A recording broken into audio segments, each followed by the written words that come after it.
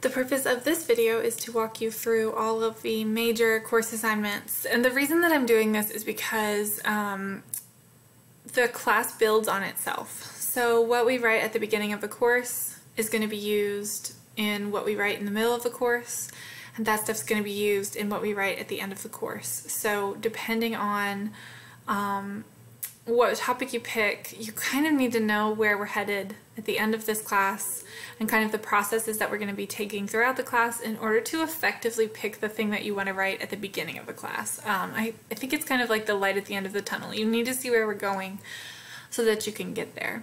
My point in structuring our class in this way is I really think that so much argumentative writing doesn't fully understand the blend of subjectivity and objectivity that's required for an effective argument to be made and written about. And I really want to make sure that you can get there, because if you can't get there by the end of this class, all of the other argumentative texts you will have to write in college are not going to get there either.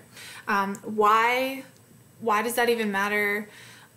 Because you're going to spend your life making arguments. We are going to argue for the people in our lives. We're going to argue for ourselves. We're going to argue for our children, our pets. We're going to argue for things that matter to us. And if you want, why do we argue? Because we want to convince someone of something. We're not just like trying to pick a fight. I mean, maybe you are, but if we want to convince someone of something, then we need to know how to do it right. This is the foundation of that. So first, I'm going to ask you to write a subjective essay. And the reason I'm asking you this is because I want you to sort out your thoughts on whatever topic you pick. Now, I will talk about this in another video, but the topics that you pick need to be specific and really narrow. And they don't need to be just these general, like, talking point topics. They should also be really something that matters to you. So I'm going to ask that you pick a really narrow topic, something you actually care about. Like maybe that's Harry Potter, and so you're going to write me an argumentative essay about Harry Potter.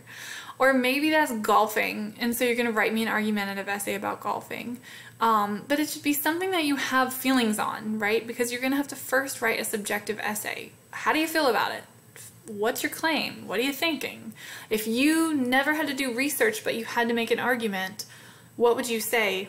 That's your subjective essay. Then I'm going to test you on MLA format because I love testing people on MLA format. It's like my favorite thing to do. And then you're going to make sure, the test is going to make sure that you're ready for the works cited page. You're going to start compiling research. Okay, so I think that a lot of students do this backwards. They have an argument and they look for research that's going to fuel their argument. So you are going to have a topic and you're going to start looking for research on the topic, not necessarily to fuel your argument, but on the topic. Then I'm going to ask you to write an objective essay. So you will have found this research already. You already kind of know how you feel about this topic. You started to find research. You're evaluating that research. Now I want you to tell me objectively, forget about what you think. What is the research saying? What are other people saying? What are the sources saying? Your sources can be subjective, but you can't.